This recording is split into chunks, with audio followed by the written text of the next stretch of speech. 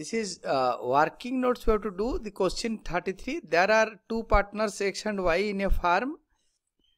Their capitals are rupees 50,000 and rupees 40,000. The creditors are 30,000. The assets of the firm realize 1 lakh. How much will X and Y receive?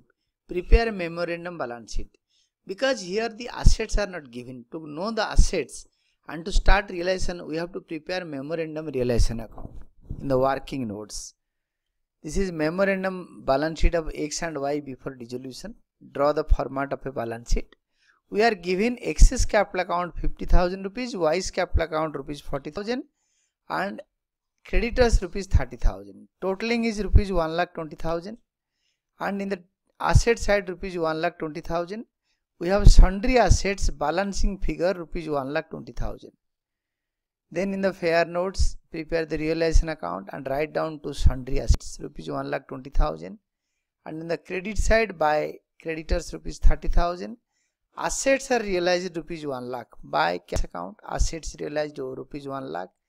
And nothing is mentioned about payment to liabilities. To cash account, liabilities, creditors paid rupees 30,000. Now total the debit side rupees 1,50,000. Put it in the credit side and find out the gap, that is by capital accounts loss on dissolution transferred in ratio of X is to Y 1:1. That is rupees 20,000. X is equal to rupees 20,000 multiplied by half rupees 10,000. Y is equal to same 10,000. Then your capital accounts, prepare the capital accounts of X and Y. By balance brought down 50,000 or 40,000. Then 2 realization account loss on dissolution transferred. That is rupees 10,000 for X, rupees 10,000 for Y. Then we have to total the credit side. Rupees 50,000 and rupees 40,000, take it to the debit side and find out the gap to cash account. For X rupees 40,000, for Y rupees 30,000.